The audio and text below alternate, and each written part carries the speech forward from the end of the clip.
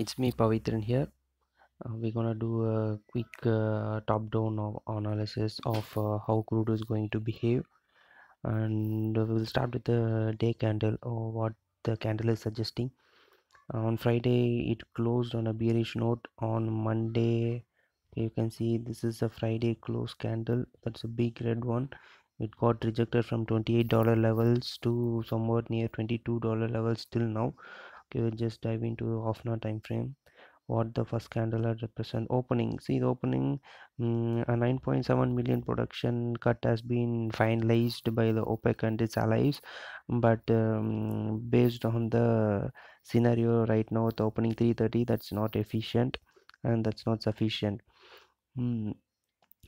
If OPEC has agreed somewhere around to 20 million to 30 million, that will be sufficient for crude oil prices to stabilize. That's what my views are.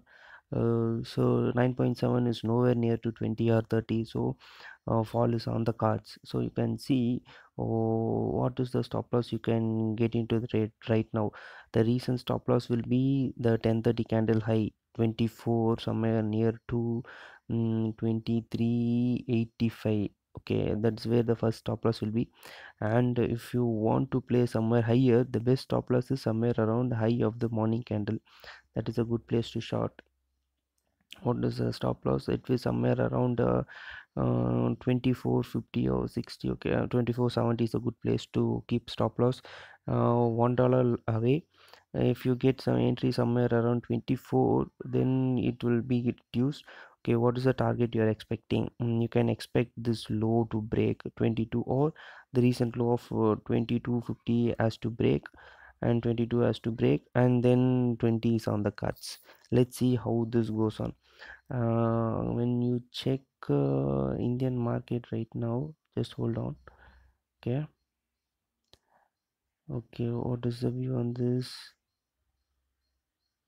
Just hold on.